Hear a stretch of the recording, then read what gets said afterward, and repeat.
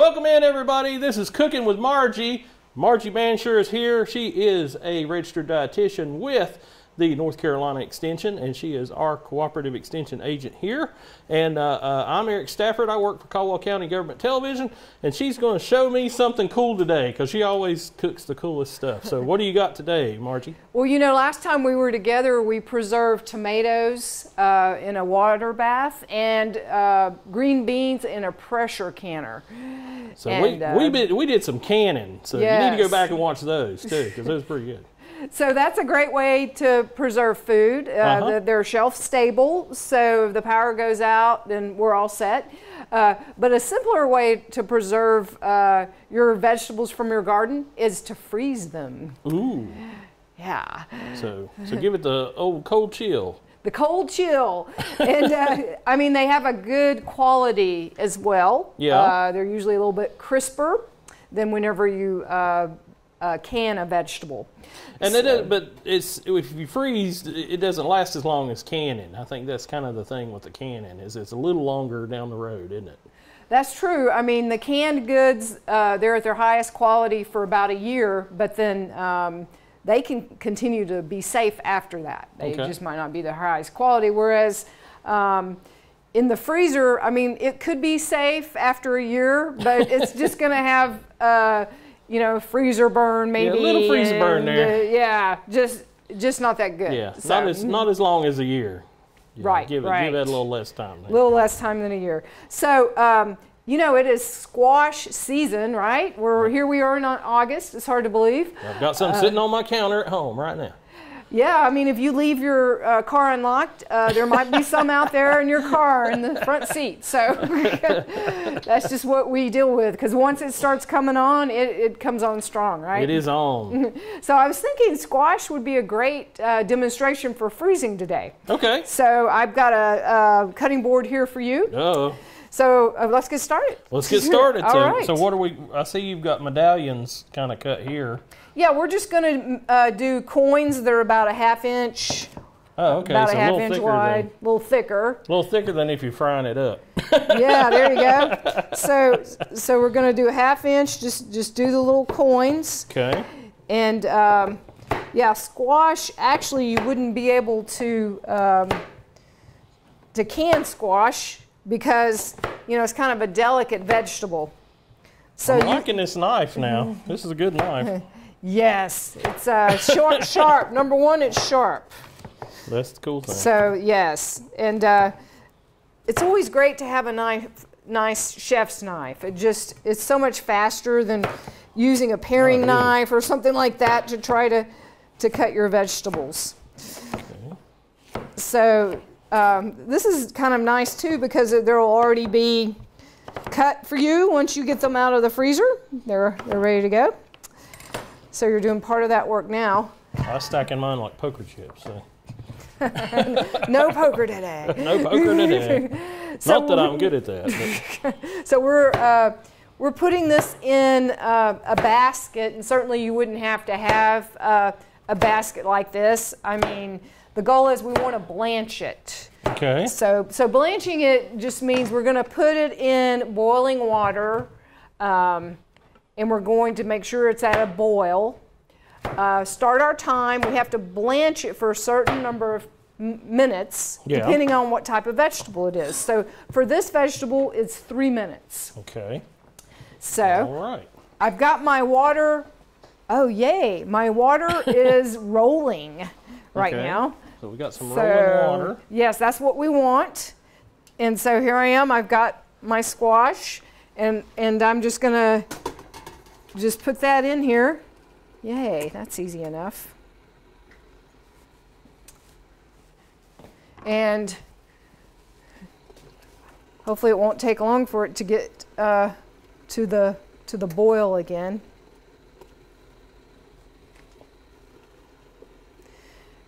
A lot of people like to do this with corn. You need to know the exact time to blanch, because what it does is it deactivates enzymes that could make the flavor off or make the color off. It's a better product if you blanch it. And where would you find those times? Would you find those on the food preservation site? Very good. The National Center for Home Food Preservation. It has a section on freezing. It'll go through all this. It has a table that tells you the different times of the different vegetables. Oh, okay.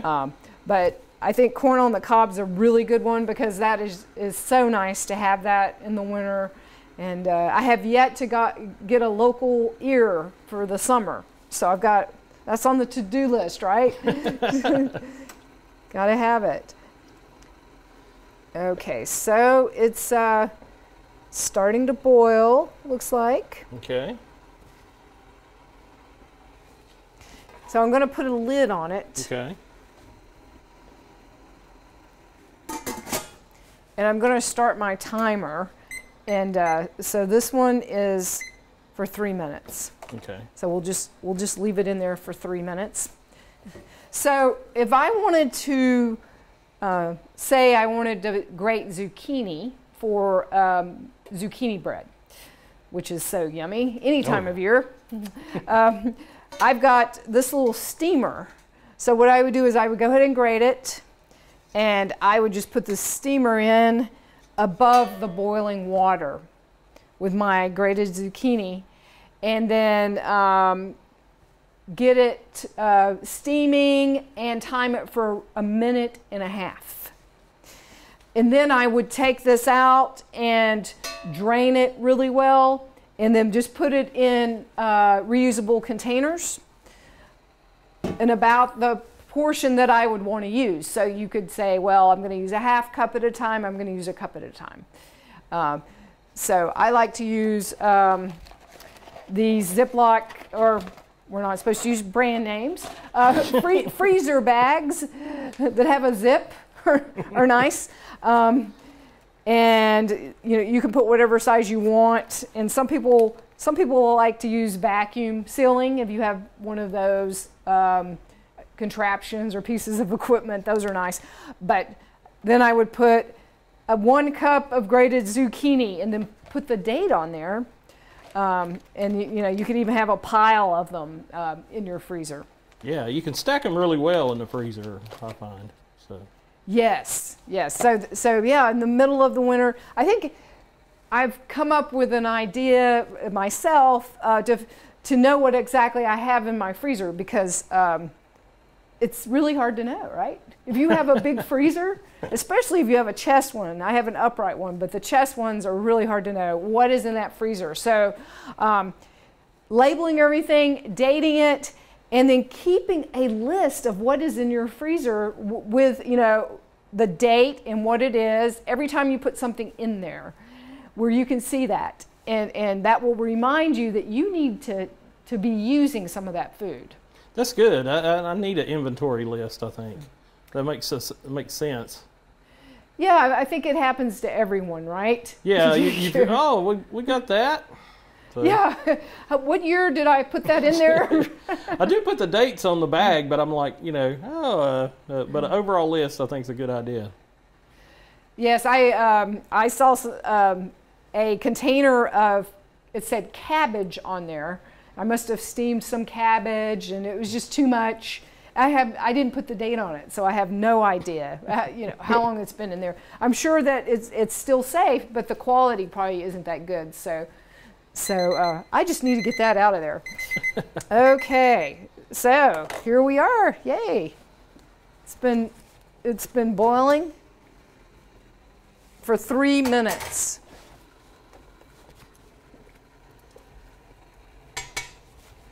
So I'm gonna just lift that out, go and turn this off. And we want to cool it really quickly. Okay. See how nice that is? That is nice. But if you just had some sort of you could even pour it in if you had a regular colander, you could just pour it out in your sink. And we're gonna submerge it into the water here, because we want to cool it fast. It's a really fast way to cool it. Doesn't get much faster than ice bath, right? Ice bath, yeah. Let's see how that feels. Yeah, that's nice and cold. So that doesn't take long at all. Well, there you go. Get that down.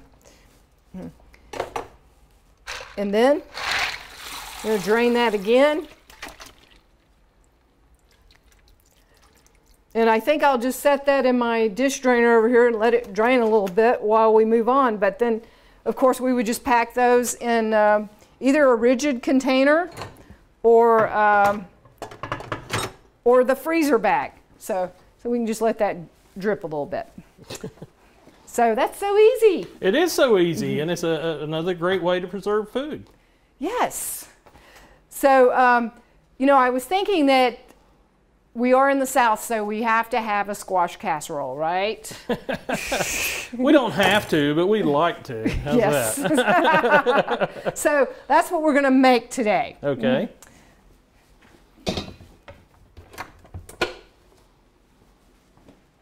All righty. So summer squash, there are a variety of different types, but I think that having the yellow and the zucchini together is really nice. Yes, it is. Very colorful. Indeed. So for this recipe, we're going to have diced squash. Oh. So just want to show you a good way to dice it because it's kind of a long ways from being diced. So what I like to do is always have a flat surface. So I just cut off one end. Okay. Long end, I guess, or side. And then I'm going to cut just quarter inch across. Just kind of long strips here. The goal is to not get my hand. Yeah, exactly.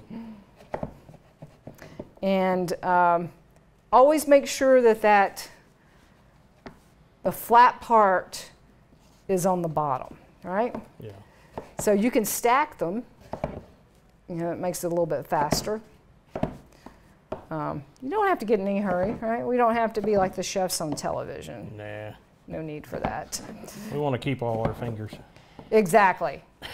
And I don't know how often the chefs actually have to go to the emergency room, but they do. So now we're going to go across like that. So we've just kind of have a nice large dice, or rough dice, you could say. Yeah. So we'll start out with 6 cups. We're going to have 6 cups of our mixed squash. And I adjusted this recipe a little bit because I want to have a heart that's healthy, right? Yes. Okay, so we're going with olive oil. The original recipe, I got it from a person who has an organic farm, and their recipe called for all butter, but instead we're using a 1/4 cup of olive oil, and then we're using a tablespoon of butter because you've got to admit that butter does add flavor. Yes. You've got to admit it. You got to admit it. But olive oil has a nice flavor as well. So you can just use you don't have to have an electric skillet, a large skillet for this. And I've got this on the electric skillet. I've got this at 350 degrees. Okay.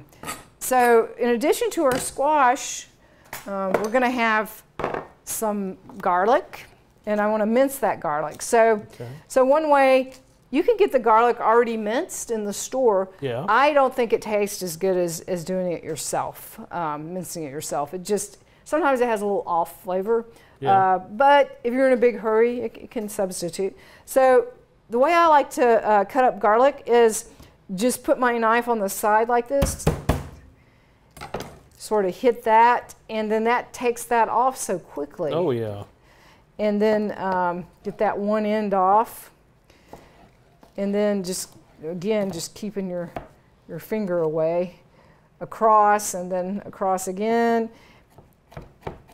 Then you can just kind of try to mince it so Just go quickly across your cutting board like that. So, wow, that took what? Not long at all. It's not really that hard. We think we need these pre-prepared foods, but I think it's just the people selling them that want us to think we need them. Because, Yeah. you know, I've seen mashed potatoes in the refrigerated section. I'm thinking, okay, mashing potatoes is not that hard, right? Well, the funny thing about that to me is with instant potatoes and things like that is it takes basically maybe 6 minutes more to make to make real potatoes. Right, yeah. So Maybe you're 6 thinking, to 10 minutes more. It's like if you're in that big a hurry. yes, so we've grown accustomed to thinking we need the convenience foods, but what we need to do is just practice our skills, right? That's right. Yeah, it's not hard. It's just takes a little practice. So this is green onions. I went ahead and just sort of sliced those thinly, the tops and the bottoms. 6 green onions. Okay. And that always smells good, doesn't it? Oh yeah. Yeah, it's smelling good already. When you cut the garlic, it was smelling good. Yes, yes. And here we go with just put everything in there. Yep. Start out with it in the skillet, and finish it in the oven.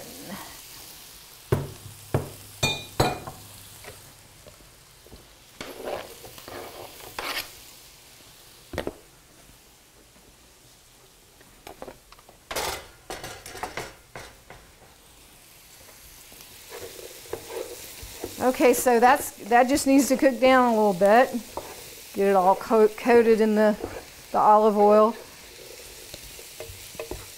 So the thing about the olive oil is we know it's not going to raise our blood cholesterol levels. And some people are very fortunate. It really doesn't have to do with the size of a person. You are more likely to have high cholesterol if you have a diet that's high in a lot of the saturated fats, like the butter or whole milk or whatever, greasy hamburgers. But some people, they can eat that and their liver just doesn't make very much and their cholesterol level is okay. So other people like me who I don't eat greasy hamburgers and things like that, I've always had slightly high cholesterol. So I really have to watch my diet for that reason. Yeah. Just because, and then also if you think of my grandparents and people I've lost in my life, well, of course, they died of heart disease. So I think looking at your genetics is a good place to start as far as your choices go. Okay, so while that's cooking up, we can go ahead and put together our coating that's going to be in our casserole. Okay. So instead of using sour cream, I'm using Greek yogurt. Oh, okay. And see, that's the thing. It's a lighter product, and it has a lot less saturated fat, and pretty much it will double for it pretty well. So I've got this one has 2% milk fat. I'm not a big fan of no milk fat. Well, that's kind of the flavor, isn't it? The fat's a little bit of the flavor. And the texture as well. And the same thing with the milk. The cheese. I've got the 2% shredded cheddar cheese. I've got 1 cup of that mixed with a half a cup of the yogurt. And yeah, I don't even think they make the fat-free cheeses anymore. They're so bad. So people said, I'm not going for this anymore. So I have not seen them lately. So I'm going to go ahead and put a little pepper. Don't you have to have a little pepper on your squash, right? Yeah, definitely. I like the fresh ground pepper.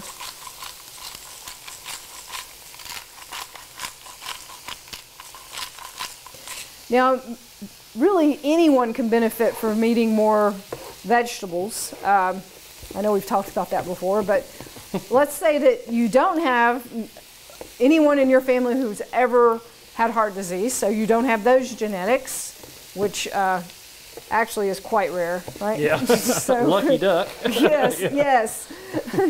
But chances are somebody in your family has had cancer, right? That's the way my husband's family is. Yeah.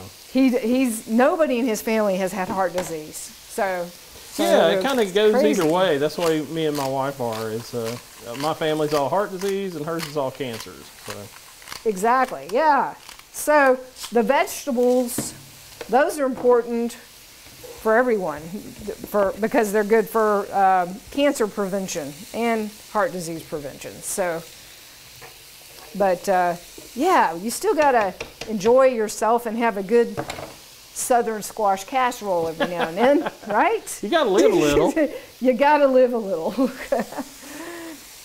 So, because of that, I'm gonna put a little salt in here. And we'll see, this is 1 tablespoon. The thing is, it's 6 cups of the squash. So if you look at it like that, that's really not that much. No, it's not. When you spread it out like that. And I mean, we definitely don't want to be eating a lot of processed foods because that's where you get a lot of your salt. So if you're cooking from scratch, you're just going to naturally get less, but it does really make a difference in your flavoring. Yeah, yeah. I've always heard you circle you go to the outer perimeter of the grocery store so that you're getting the fresh vegetables, then around to the meats, and then back around maybe to the bread section, the fresh breads they might have. So you just circle the perimeter, not get the stuff off the aisles. Yeah, it'd be nice if it were that simple, but yeah, the produce is always on the perimeter, so Yeah. So that's always nice. Okay, so this is almost cooked through. People like varying textures with their vegetables, Yeah. but after we get this together, we're gonna bake it for about 25 minutes. So that'll cook it down a little bit too. And chefs always say that you want to have your vegetables fairly crisp, but I think that's a personal preference. I remember one time I was making some green beans. I was doing a demonstration at a senior center, and this man tasted my green beans and he said, well, they taste like grass. So he had probably never had green beans that were not Didn't have really, bacon fat in them or something, you know, had some grease. I appreciated his honesty, but yeah, this recipe is not going to work for him. So you're better off cooking them the way you like, as far as the doneness goes. But so here's our casserole dish. We're going to just spray that with a little bit of. I've got an olive oil spray. Now, I've often wondered about that. They could tell you anything's in that thing. That's true. We don't know. We don't know. Is it olive oil, or am I just paying for the green label? That's true. The aerosol is still the aerosol that's in there. Well, that's the thing about olive oil in the bottle is that you can smell it. Oh, Not in the yeah. store, of course. But yeah, this smells really good. This one, oh, that's funny. I thought it was from California, but it says Argentina, Chile, Portugal, and California. So I guess they must have run out of olives in California. Been around the world. They're, yes, it's from around the world. But I'm sure that there's more of a demand for it than there used to be. Olive oil, so it's amazing they're even keeping up with it. That and sea salt. So yes, certain things that nobody used to ever eat, and then all of a sudden it's the thing. Do you need help? I think I got it. Okay. Yeah, there we go. That's a lot of squash and zucchini. That is a lot, isn't it? So we've got zucchini, we've got the yellow squash,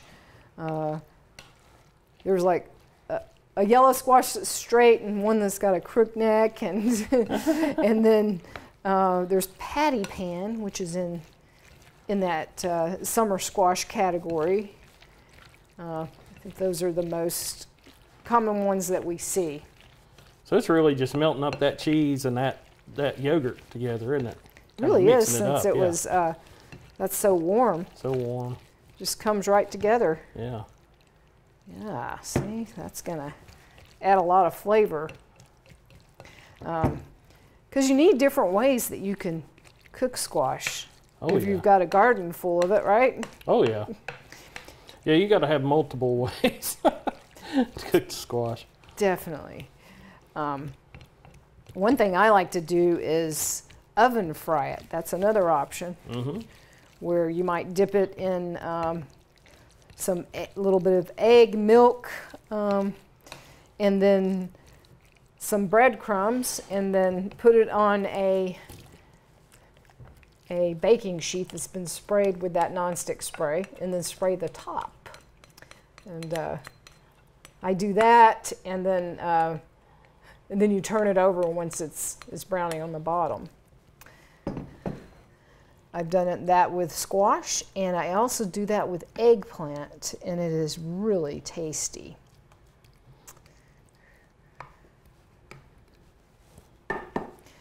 Boy, that really cooks down, doesn't it? You Yes, it does. Think that there were 6 cups of squash there.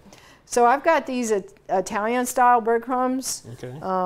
If I were a purist, I would make my own out of whole wheat bread. But I think we'll just go with this. Yeah. It's still going to have a lot. It's a little easier. That's a little convenient, you know. This is, and it really does taste good. So. It's got the Italian seasoning already in it. It's already got that seasoning. So yeah, we just do the best we can, right? Yeah. Sometimes you might have some extra whole wheat bread, and you could make up some breadcrumbs, and that way you don't have to waste the bread. Yeah. Get all multiple uses out of it. Exactly. All right, so 25 minutes in a 350-degree oven. Okay. And then we will be good to go. Okay. Aha! Look what we have in here. Oh, okay. Through the magic of television. Yes, there it is. Now, Eric, you usually taste this for me, but I know you noticed you're wearing a mask today. So. We will taste after. Yes, we will. This will be part of our lunch today. This will be after. So. Yes. All right. All right, Margie. It looks great and smells great too, and it's good for you. Yay! So hopefully that'll give you a tip or two of how to use that summer squash bounty. All right. Thank you so much. Thanks for joining me. Okay.